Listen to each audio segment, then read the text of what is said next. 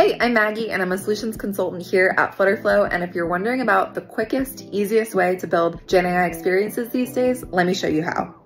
So I've been working on a really fun new FlutterFlow app for the past 3 days because I'm super excited about Firebase's new Flutter SDK that lets you securely integrate with the Gemini API on the client side. In the first video of this series, I'll demo what I built.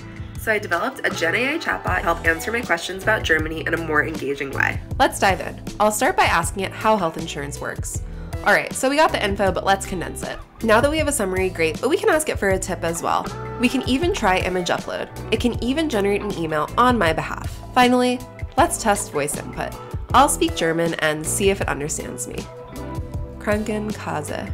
All right, so let's see if it knows that I said insurance. Great, so it knows I said that, but I could definitely use some help. All right, stay tuned for part 2 where I can show you how easy this was to build in FlutterFlow. And in the meantime, clone this template yourself for free in FlutterFlow Marketplace.